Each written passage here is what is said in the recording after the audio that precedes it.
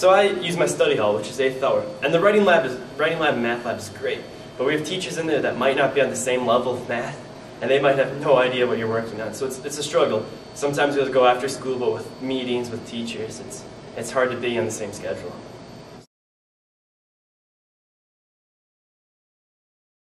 Well, it's been pretty tough this year. For the majority of the year I work at CLC, which is immediately after school. So up until about a few weeks ago, I worked every day of the week. So if I had to make something up, it would have to be in the morning or during lunch or during homeroom, which doesn't always give you enough time. So it's been tough.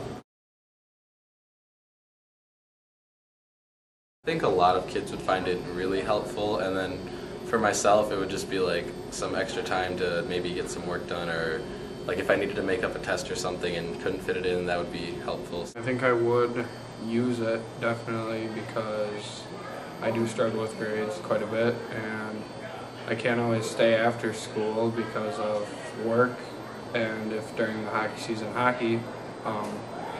but definitely work right now. It would be nice to have more time during school to get help. I probably wouldn't be one of them that would be in the dodgeball room. I'd always have something to work on and try and improve on.